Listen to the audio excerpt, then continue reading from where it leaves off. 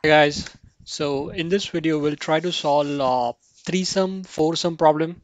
So actually these are two different problems, but what we'll do is we'll solve them in such a way that we can solve them together, and we would be making algorithm which is technically k-sum. So like you can do till kth sum for any value. So before going there, let's see what the problem is. So a three-sum problem would say that like we're given an array of integers, and then in that array of integers we need to find three elements such that uh, their sum is a plus b plus c is equal to 0, or it could be any target value. For simplicity it's 0, let's say. So similar to that four-sum problem, same thing, given an array of n integers, we need to find four elements in that array a b c d such that a plus b plus c plus d is equal to target or is equal to 0, or basically any arbitrary value. So what we'll do is we'll generalize it to k-sum. So if we are asked can you do five sum problem, can you do six sum problem, so we should be able to do all that. So we'll do that. So let's look at the example. So let's say if our array is 1 0 minus 1 and 0 minus 2 2, and we are asked for four sum problem. It's on next page. Yeah, four sum problem with target equal to 0. So what will be the four numbers whose sum is 0? So obviously minus 2 minus 1 1 2, minus 2 0 0 2, and minus 1 0 0 1. So those are the four combinations whose sum is 0. Those are the four numbers whose sum is 0. Uh, Similarly, same example, we just added couple of more numbers, 3 and minus 3, and same thing. Find four numbers whose sum is 0. So uh, the similar solution set, minus 3 minus 2 2 3, obviously their addition is 0, minus 3 minus 1 1 3, and likewise all those combinations. So that's the problem at high level. Let's go to the whiteboard. We'll understand the problem better also on whiteboard, and we'll figure out the algorithm also. Okay. Okay, guys. So let's crack this three-sum, four-sum problem. So before we start that, I want to mention that uh, this problem or this algorithm depends on two-sum algorithm. So there is a separate problem in LeetCode which is of difficulty easy, that says two-sum problem, find two numbers in array such that their sum is particular value. So I've done a separate video on that. The link should come up in the top left right now. I'll also put the link in the description. Uh, I would recommend, like, if you guys have not solved it, or if you guys don't know the approach, two-pointer approach for two-sum problem, I would recommend pause this video right now, go to the two-sum problem, click that link, and have that clarified or figured out, and then come back and then we'll solve this problem. So, but at a high level, what two-sum does is there's a sorted array, and what we do is we have a left pointer and right pointer pointing to first and last element, and then we try to squeeze in those pointers or squeeze in the window such that the pointers end up to two numbers whose sum is the required target. So details would be in that video. I highly recommend you watch it. Okay, so moving on to this three-sum, four-sum problem. So let's take this array, so which is 1 0 minus 1 0 minus 2 2, and for the sake of doing both algorithm together, what we'll do is we'll do four sum, and hopefully eventually that solves the three sum problem as well. So let's say our k is 4, so we are doing four sum, and the target that we are looking for is 0. So uh, four sum with target is equal to 0. So first thing we'll do is we'll sort this array. So the sorted array will look like minus 2 minus 1 0 0 1 2. So now the whole idea of this three sum, four sum problem, or nth sum, any number of sums, we need to deduce the problem to two sum problem. So let's see how we do that. So what we'll do is we'll loop this array, and for each number we'll try to find the combination of numbers such that their sum is 0 or target is 0. So we know that we need to find four numbers. So what we do is when we let's start with this number -2. So when we are at -2, what we do is we say that, okay, find 3 numbers in remaining array such that the target is 2. So you see what we are doing? We're reducing the number of sums that we need. So from 4 sum, now we are saying that find 3 sum in this remaining array whose target is 2. So when that comes back with 3 numbers whose sum is 2, we group it with -2 and we say, okay, these are the 4 numbers and target is 0. So that's the whole idea. So we'll do that for each number. Now let's see how we further deduce that problem. So we'll say k is 3, find 3 numbers with target equal to 2. So the remaining array would be -1, 0, 0, 1, 2. So now we apply the same logic again. We pick one number, -1, and we say find 2 numbers in the remaining array such that target is 3. So the remaining array would be 0, 0, 1, 2, and we need to find 2 numbers. Now, as we said, we can apply 2 sum problem, have 2 pointers, find those 2 numbers. So what this will come back is, this will come back with 1 and 2 as the target is 3. So we have 1, 2, and then we group it with -1 and group it with -2. So our quadruplet would be -2, -1, 1, 2, and their sum is 0. So let's see one more iteration. So let's say this is done. So now we move on to next number, 0. So what we'll do is we'll repeat the same process. We'll say find me 2 numbers k equal to 2 whose target is 2. Since this is 0, the target remains same.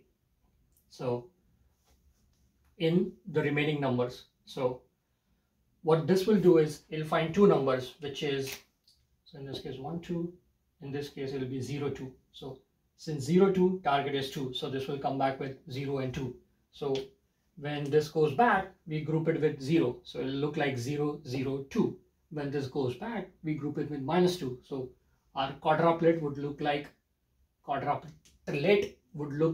-2, 0, 0, 2, and that's 4 numbers whose sum is 0.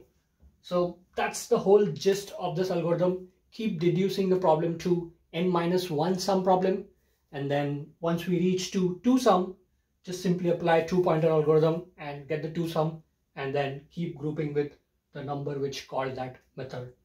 So let's look at the high-level algorithm or high-level code for this. So this is the k-sum method in which we pass the index of the next number. So if we are doing with -2, we say index would be 1, so start with -1.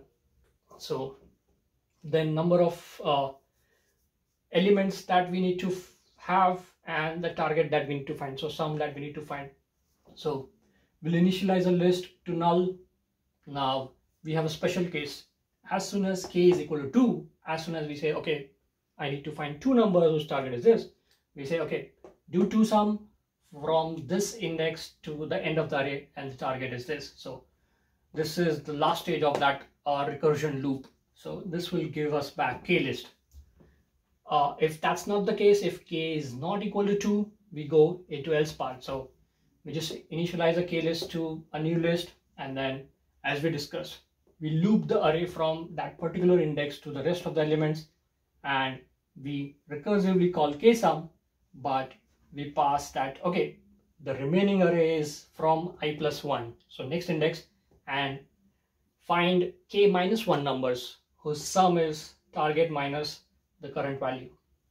So this keeps calling k-sum until it comes to 2 sum, and once it comes back to 2 sum, the calls would keep coming, returning back. So once calls come back, we get this list into temp. So 2 sum would return us that list, and once we get that list, what we do is, as we discussed, once we get 2, 1, we start grouping them with the numbers which call those methods. So we say list.insert at 0th index, insert the number which called this method. So we keep growing our list to possible combinations, and then we return that, or we add that list, and then we return that k list So the calling ksum method. So uh, that's the whole algorithm. So uh, in case of threesome, we'll call this method as ksum, starting with 0th index, k is equal to 3 and target equal to 0. In case of foursome, we'll call this method as ksum, index 0, k is equal to 4, and because target could be anything in that problem description, we just say target. Otherwise, we could call with 0. So uh, that's the whole idea. We didn't discuss one thing in this problem is how to handle duplicate solutions. So you know that there's 0 0, so there is a possibility of having duplicate solution. So what we'll do is uh, let's go back to the actual code, and over there we'll have this complete algorithm coded, and then we'll see how to handle duplicates. Okay, so this is our final code. This is C# code. I also have Java code. I'll put a link to both the versions in description below, so you guys have it all. Uh, so this is the main method.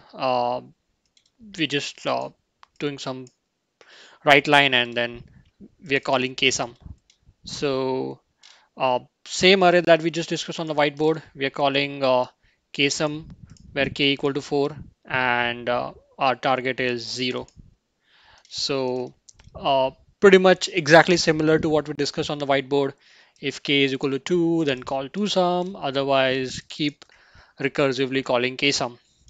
So I've had some comments that we discussed on the whiteboard. So yeah, so this is the part which we didn't discuss on the whiteboard. So how to handle duplicates. So if you remember the array on the whiteboard, we had two consecutive zeros. So when first zero comes in this loop, we'll call all this good things. We'll call ksum recursively. We'll do all that, uh, and then it'll be done. And then when it comes here, what happens is it'll say, okay, nums of I, which is 0, we just did it, and it'll check what is the next number. Oh, by the way, next number is also 0. So we simply do I++ so that we skip that number so that we don't do all this for that 0 again. So once we have done that k minus 1 sum for 1 0, we don't do that again for the next 0. That's how we'll handle duplicates. Similarly, in twosum method, we have that similar thing. Like once we have found the two numbers whose addition is to the required target, we make sure that if the next number is same, then we just keep ignoring those combinations. So yeah, exactly similar to what we discussed on the whiteboard. So let's just simply run it and make sure it does what we just discussed.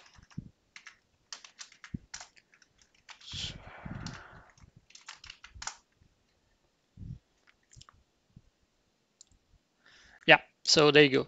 Our array is -210, 012, and the solution sets are the three that we just saw. And for the other array, we have these 8 solution set that we just discussed. So there you go. So as I said, like this is generalized for ksum. Let's actually we can prove it. So let's do it. So let's say instead of foursome, I call it for sixsum.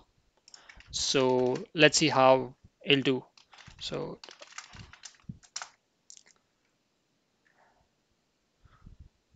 there you go. So since this array has 6 numbers and they all add to 0, there's only one solution set possible. But for the second example, we have 8 numbers. So there are 4 possible solutions whose sum is 0. So there you go. Uh, we can generalize to anything. You can go back to foursome and you can say, I want the target to be 1. So any value is possible as long as the solution sets are there. So there you go. The only thing we didn't discuss was the time complexity. Again, that's pretty straightforward. Since we know that two sum problem, time complexity is O of n. So when we call for threesome, it'll loop each element and it'll call twosum. So it'll be O of n square. For foursome, uh, it'll be O of n cube, and likewise, it'll keep going up for the kth sum. So it'll be O of n raised to k minus 1. So there you go.